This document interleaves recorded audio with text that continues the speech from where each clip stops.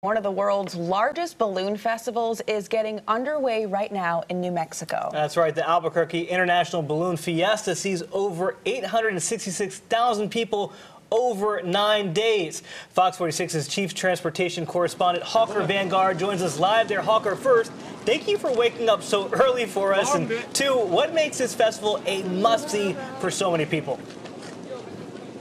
Well, this is a great event for the entire world, but for North Carolina specifically, we have 13 pilots here from the Carolinas between north and south, all different shapes and colors of balloons. Right now you can see there's not a lot going on besides all the people here because we're waiting for the mass ascension or dawn patrol. That's when we send up some test balloons, make sure all of the situations in the sky are clear, the conditions are good to go, and from there the mass ascension happens. We'll be back live for you in just a little bit with hopefully an inflation. Back to you guys.